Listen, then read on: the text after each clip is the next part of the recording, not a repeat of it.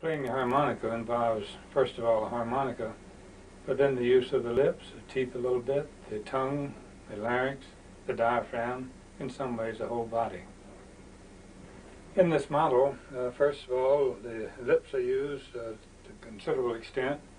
the teeth much less so, the tongue a great deal,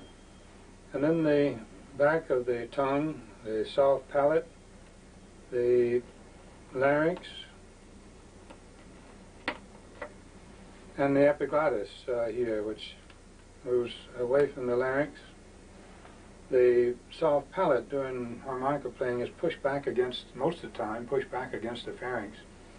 so that the nasal passages are not nearly as important as the resonating cavity as is the oropharynx.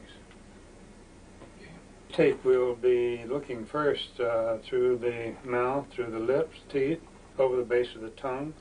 then the back of the pharynx, and then with another scope you'll be able to see the larynx. In a later section of the film we'll show you a view coming through the nose into the nasal passage, going back, and then looking down to see the larynx, and here see it from above.